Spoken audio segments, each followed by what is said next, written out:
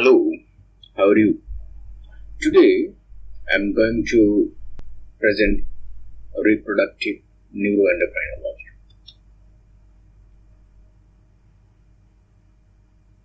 The hormone of the reproductive cycle control the reproductive cycle and coordinate the ovarian and uterine cycles. The key hormone in the female reproductive cycle are follicle stimulating hormone, luteinizing hormone, estrogen, progesterone. The female reproductive organ consists of ovary, one pair of ovary, one pair of uterine tube. This is the uterus. It has three parts: fundus body, and the cervix, and the ovary and the fallopian tube. The ovary is suspended by the ovarian ligament and infundibulous pelvic ligament. Tube are suspended by the broad ligament, and the uterus is suspended by the uterosacral and McIntyre's and the broad ligament. So, uterus is the muscular organ. Its main function is the could give mechanical protection. It gives nutritional support to the fetus and host removal for the developing embryo of the fetus. And uterus is supported by broad ligament and three pairs of suspensory ligament.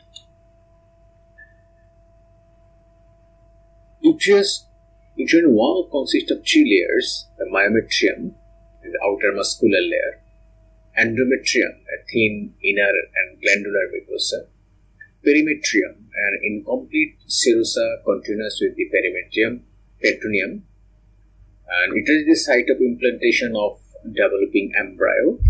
It has three parts, as all know: the fundus, body, and the cervix. Uterine endometrium has two layers: the basal layer and the functional layer. The functional layer is built up and shed each cycle.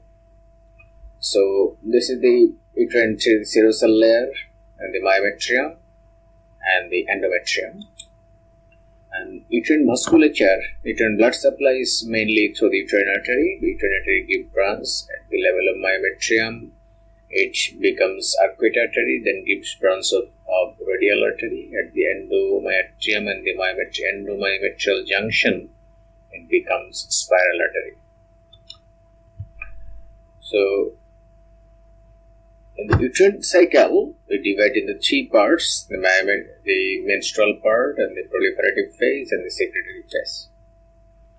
What is the function of the ovary?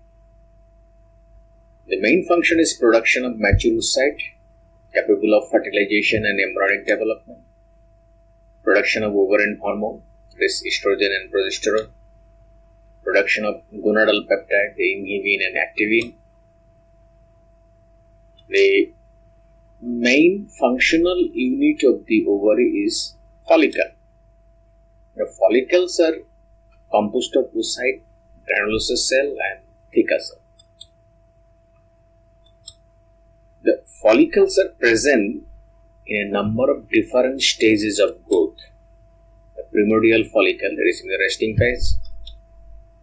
Then the growing follicle are primary, secondary, and the antral follicles. And the matured Graafian follicle. And after ovulation, corpus luteum forms. So, the basic thing is 3 to 5 million oogonia differentiate into primary oocyte during early development, and oocytes become surrounded by squamous cell to become primordial cell. The primordial follicle, which is surrounded by the squamous cell, this is the oogonia which is surrounded by the squamous cell, is called primordial follicle. Most primordial follicles undergo atresia, leaving only 4 lug at birth. The oocyte at this stage arrested in meiosis 1, that is prophase. And these stages of ovarian follicle can be identified in following puberty. It has 3 phases. First is primordial follicle, then growing follicle, and the matured Graafian follicle. I already told the primordial follicle are prevalent, located at the periphery of the cortex, a single layer of squamous follicular cells surrounding the oocyte. And the growing cell divided in the early primary follicle, like primary follicle and secondary follicle. And finally the mature Graafian follicle. These three stages called oogenesis.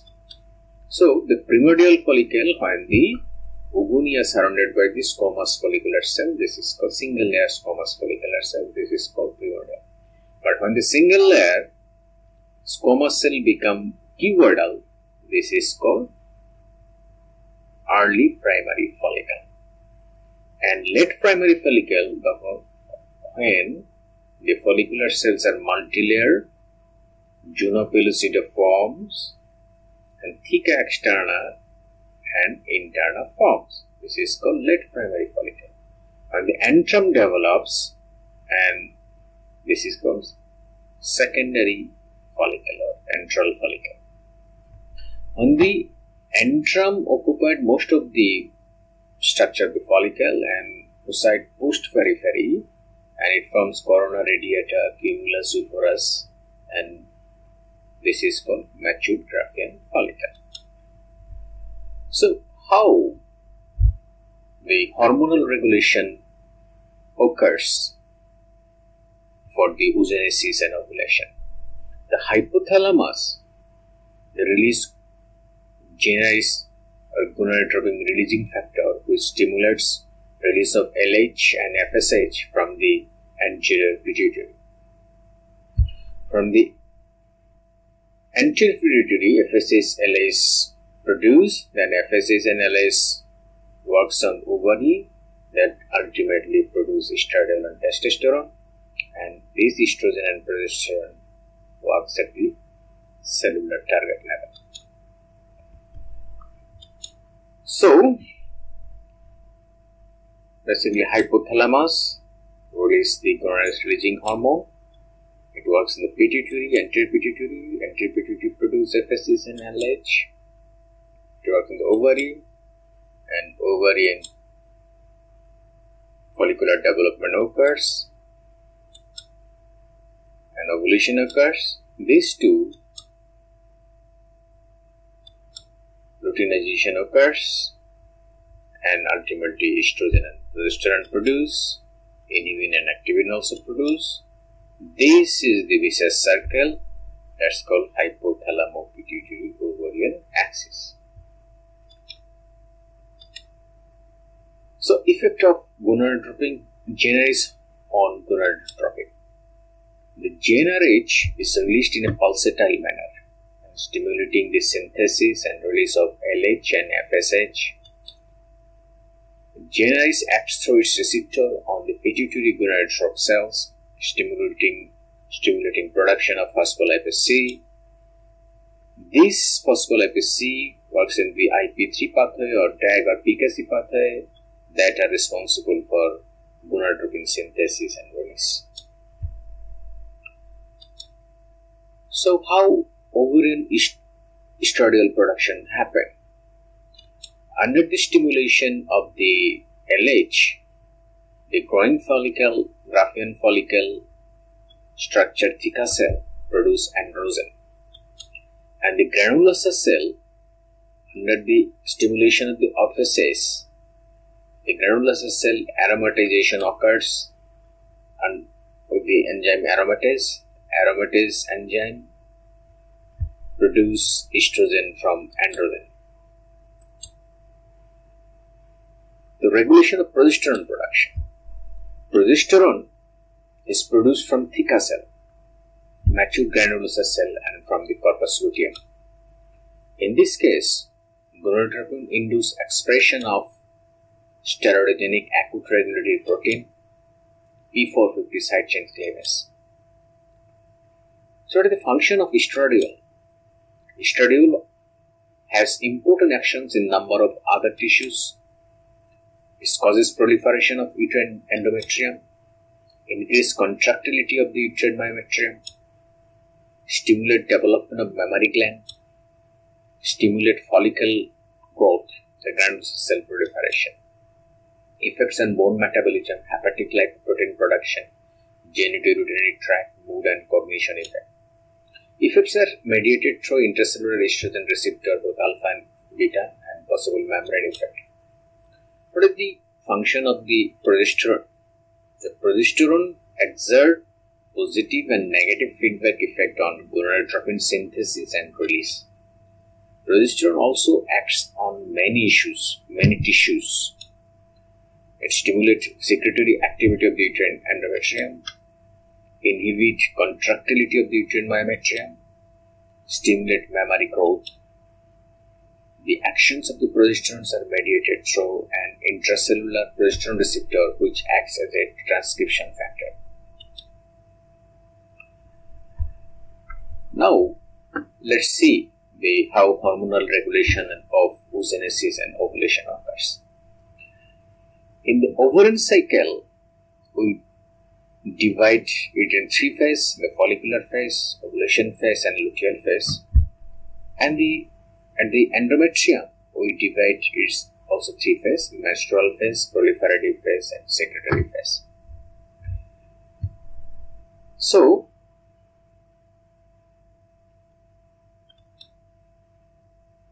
in the follicular phase, 10 to 20 primordial follicle begin to develop in response to FSH and LH. FSH and LH stimulate theca and granulosa cell production of estrogen and progesterone. Theca and granulosa cell production of estrogen and progesterone, and surge of LH induced ovulation. And when ovulation occurs, the theca and granulosa cell transfers into the corpus luteum and secrete large amount of progesterone.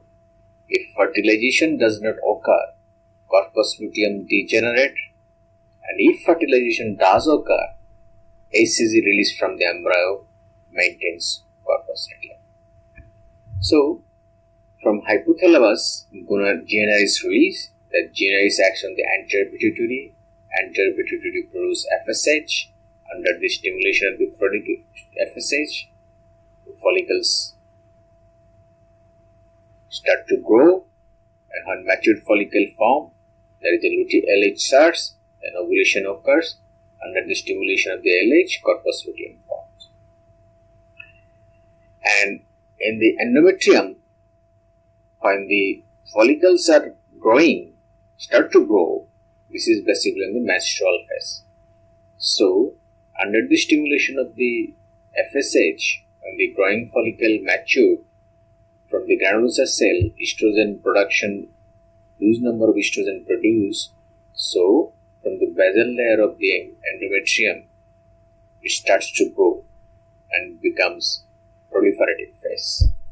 And after ovulation, endometrium tissue and gland become more thick, hypertrophic, and more coiled and more vascular. This is normal.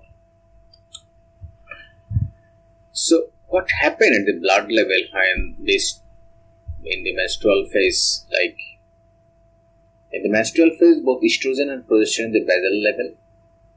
When the follicles start to grow, estrogen gradually start to rise, and there is a peak just before ovulation. There is a peak of estrogen.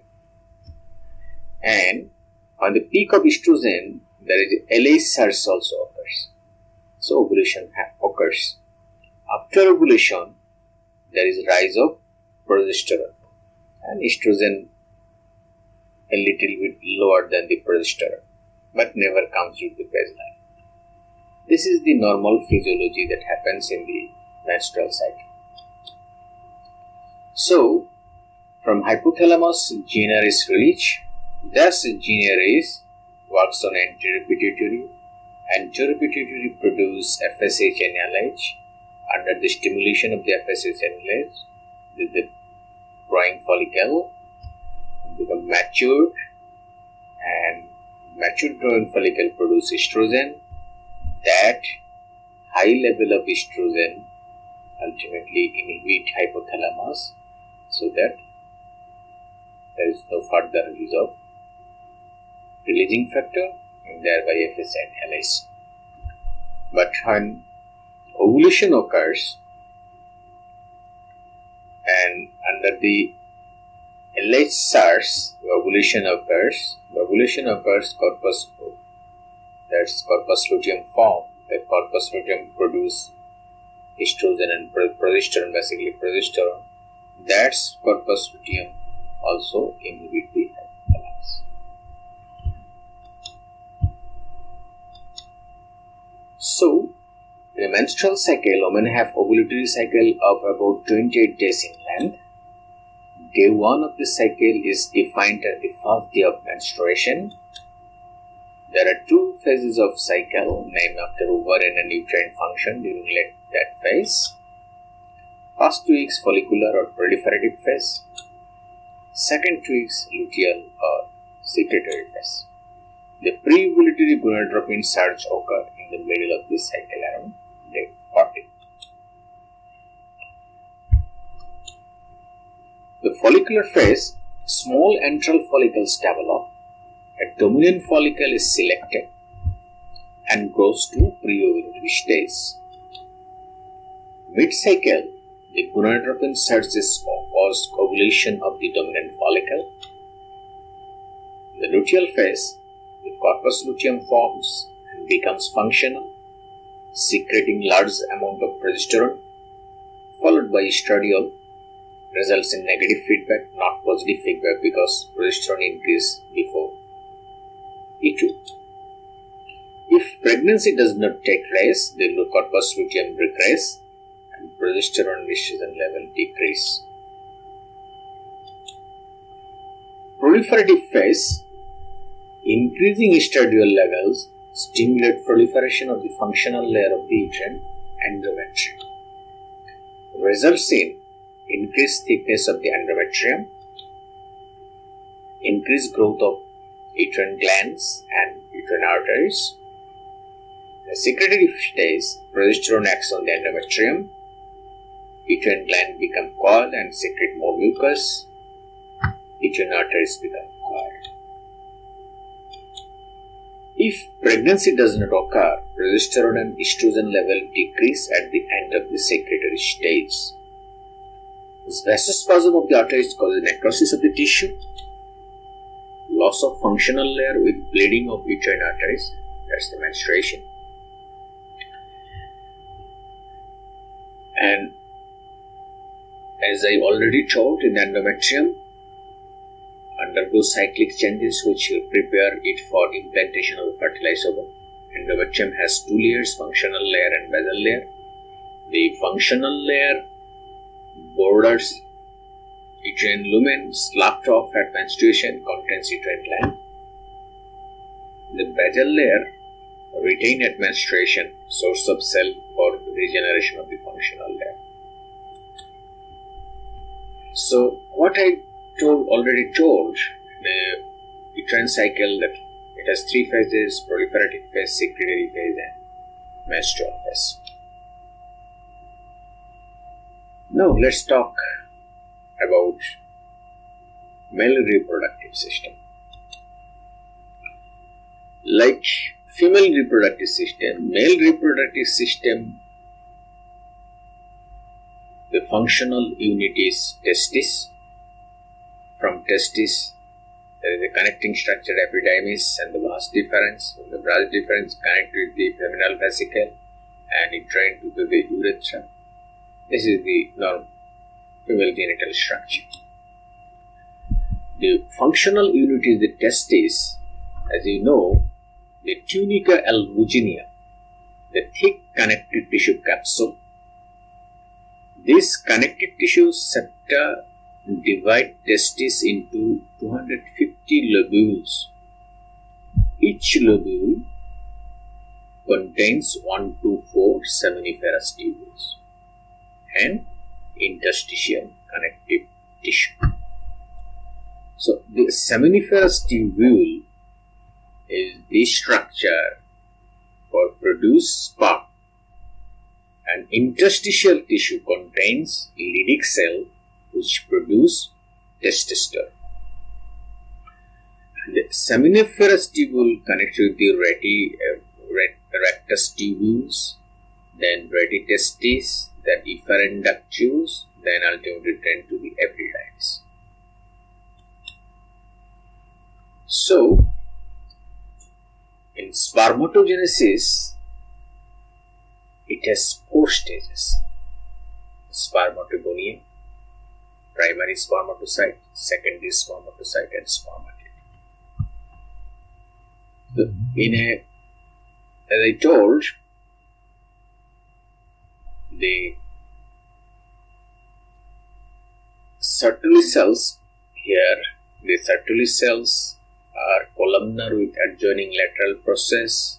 It extends from basal lumina to the lumen, and Sertoli junction divides seminiferous tubules into basal and adjuvinal structure. So, in a basal lumina, the spermatogonial cells are 2N cell that's proliferate by mitosis. So, mitogonial daughter cell type B spermatogonium. Then when first meiotic division completed, it's called primary spermatocyte, and second meiotic division complete, it's called secondary spermatocyte, which says N number of chromosomes.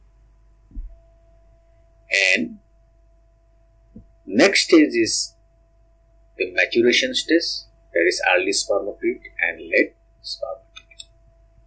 So in a spermatogenesis, basically 3 phases: the spermatogonial phase, that is the mitosis stage; second spermatocyte phase, that is meiosis phase, divided by primary spermatocyte and secondary spermatocyte; and third stage is spermiogenesis, that is spermatid phase or maturation phase. So during maturation phase, the round spermatid become full structure of sperm, like it has head, neck, tail, and acrosome. The acrosome formation, Golgi granule fuse to form acrosome that contains hydrolytic enzyme which will enable the spermatozoa to move through the investing layers of the oocyte. And also flagellar formation, centrioles and associate exome arrangement of the microtubule cilia, changes in size and shape of the nucleus, chromatin condenses and shedding residual cytoplasm. That's the spermiogenesis. And these 3 phases completely called spermatogenesis, and the maturation phase is called spermiogenesis. So, hormonal control is same like female endocrine system. Ultimate control from hypothalamus. Hypothalamus release gonadotropin releasing factor that works on the anterior pituitary, that release FSH and LH. Under the stimulation of the LH, Leydig cells activated and Leydig cell produce testosterone. But under the stimulation of the FSH, Sertoli cell becomes activated, and with the environment of the testosterone, Sertoli cell stimulates spermatogenic cells. That spermatogenic cells ultimately produce sperm. And under the stimulation of the testosterone, that is responsible for the development of the accessory reproductive organs, secondary sexual characteristics, metabolic effect, and behavioral effect. Okay. So the LH stimulates testosterone production by Leydig cell, and FSH stimulates production of sperm in conjunction with the testosterone by regulating activity of the Sertoli cell. Sertoli cell stimulated by FSH and testosterone release androgen binding protein which binds testosterone, thereby increasing testosterone concentration within the seminiferous tubule and stimulating spermatogenesis. So, thank you all.